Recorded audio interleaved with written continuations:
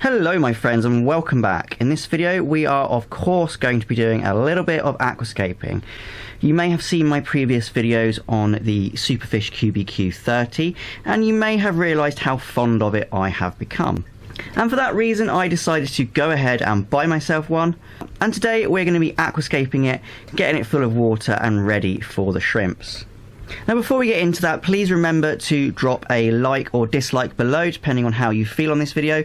Please leave a comment below as well to let me know how I've done on this build and if you've enjoyed it or not.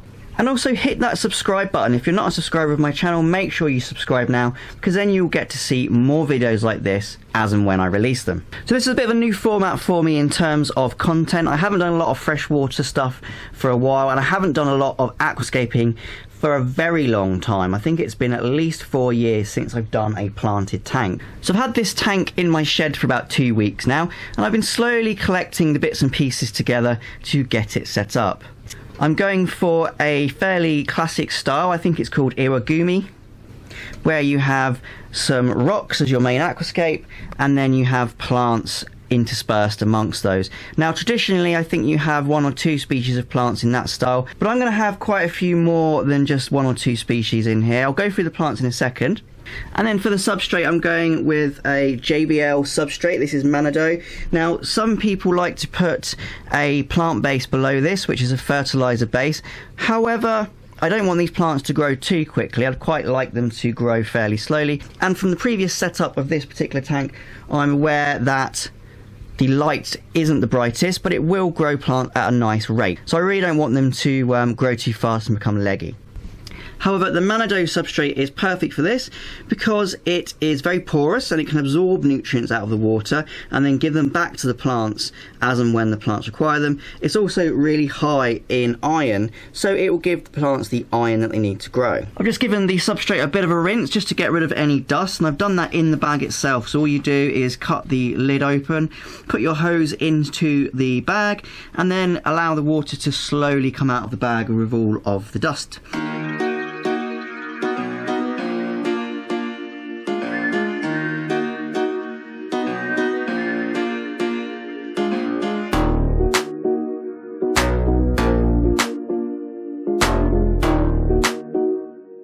And that's the substrate in quite nicely. I like a deep substrate when it comes to plants, and also this particular substrate being so porous will actually act a little bit like a filter as well. So having it this deep will help quite a bit when it comes to the filtration.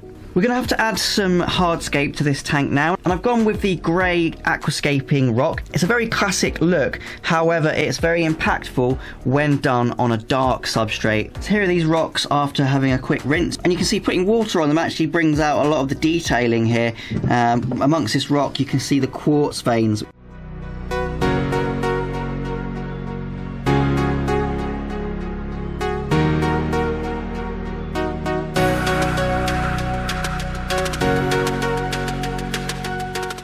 The next thing we need to discuss then is the plants. So I've gone for a few species of plant that you don't commonly see that often actually in a lot of builds, and I find quite interesting and I've actually never used before. I'm also using the Tropical 1-2 Grow plants mainly as well, just because I don't want any snails in here. So fingers crossed the other plants that I've got haven't got any snails in them. So the plants I'm using, we've got Marcella hirsuta. Do correct me in the comments if I pronounced that wrong. And I've got Littorella uniflora. Both of these plants are ones I've never seen before, but according to Tropica they are easy, so that means I won't need to use any CO2, and they can also grow in reasonably low light. The other plant I've got is Cryptocoron parva. Now that is a cryptocoron obviously, but it's one that stays pretty small, which is ideal for this particular setup. These 3 plants also grow and spread by sending out little stolons from which the new plant and new leaf will grow. So they're good for carpeting and filling themselves in wherever you plant them. The other one I've gone for is a fairly unusual moss, Monoselenium palea. And I like this moss because it's just got a very strange look to it. It's not very wiry like you see the other mosses. And then we've got some Salvinia in here. I'm only going to put a few pieces of this in there, the rest will go elsewhere.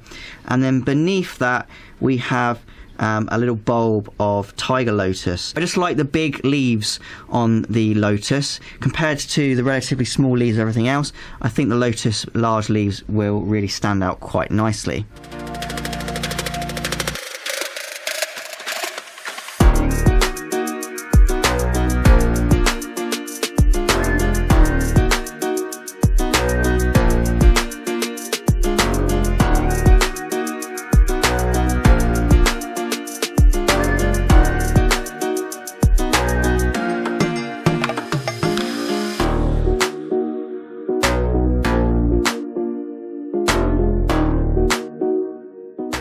Having a bit of second thoughts now about putting this moss onto the rocks, because there's quite a lot of foliage in there already. I feel like putting more green over the rocks will just take out the impact of the rocks. So I'm going to not use the Palea. I'll use the Palea in a different build. I'll just leave it in the tub for now.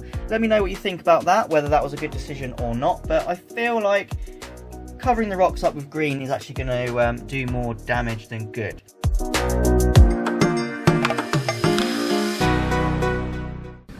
Alright then, all filled up now and looking pretty good. Now, we did have a few issues with a couple of floaters, specifically this one at the front here. It kind of just all went whoosh to the surface, so I had to replant that one. However, the majority of the plants stayed put, and I'm pretty happy with the results. Now, obviously it's a bit cloudy because there was still a little bit of dirt within the substrate and on the rocks, and I've turned the filter on so we can deal with the dirt, and it should clear within 24 hours or so. But overall, I'm pretty happy with the result from this build. In the next video, I'm going to be adding the livestock to it. So to start with, we're going to have some shrimps. However, I do plan on adding some fish and bits and pieces as well. So if you have any recommendations as to what you'd like to see in this tank, someone has already said Baddis, which I think is a really good idea. Specifically the Scarlet Baddis, I think would look really nice in this tank. But leave a comment below, let me know what you think of this build. Let me know whether or not you like the aquascape I've done. I'm pretty happy with it, and I'm looking forward to seeing how it's going to grow out. I think it's going to be a bit of a jungle when it starts to get going in here. But yeah, I hope you've enjoyed this video. Please remember to like the video and subscribe to my channel if you have enjoyed it.